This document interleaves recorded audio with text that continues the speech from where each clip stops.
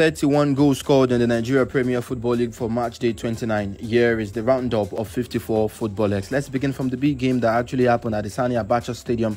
Kano Pillars losing 1-2 against Shooting Stars Football Club. A big result for coach Benga Ogunbote away from home. They've now lost just one in their last 8 league games. Elsewhere on Sunday, Niger Tornadoes scored 5 goals against relegation threatening Gombe United. 5-0 finish for Niger Tornadoes after their 3-1 win against the Bendel Insurance last time out, while Kwara United drew 1-1 against Bendel Insurance, while it was a 7-goal thriller in Castina as Castina United edged Rangers International by 4-3. Rangers losing their first game in their last 11 NPFL matches. Abioros was at Rivers United didn't hold due to Rivers United involvement in the CAF Confederation Cup.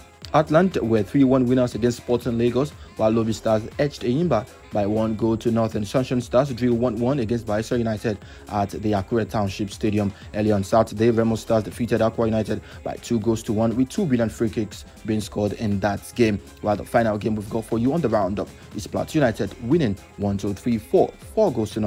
against Doma United. This is the roundup of 54footballx on March Day 29 of the NPFL.